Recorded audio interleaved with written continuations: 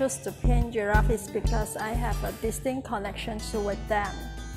And I feel that giraffe is very kind and elegant, but they have been hunted by humans for years. And there are now less than 80,000 giraffes in the world. If action is not taken to preserve them, they will extinct in the world within 20 years. Maybe some people will ask why I paint the bodies white color with no spot on the bodies.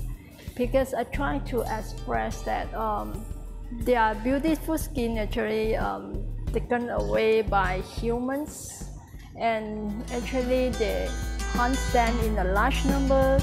They use their skin to make hats, shoes, belt, and others accessories.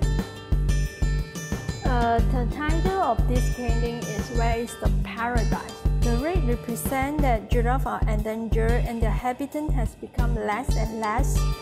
The green at the top is a paradise suitable for them to survive, and it is drifting away from them, becoming more and more distant, unexceptionally with green or even yellow.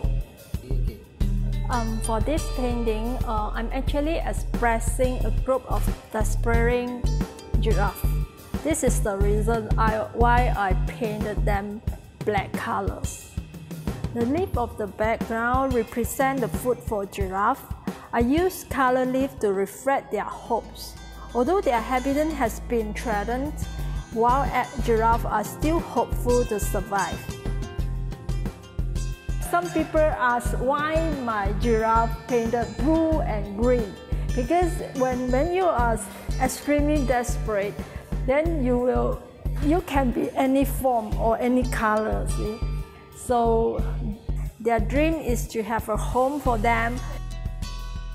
I originally painted with Chinese ink and acrylic on rice paper, like my bird series, but for this exhibition, I tried to use mixed media on canvas for my giraffe series.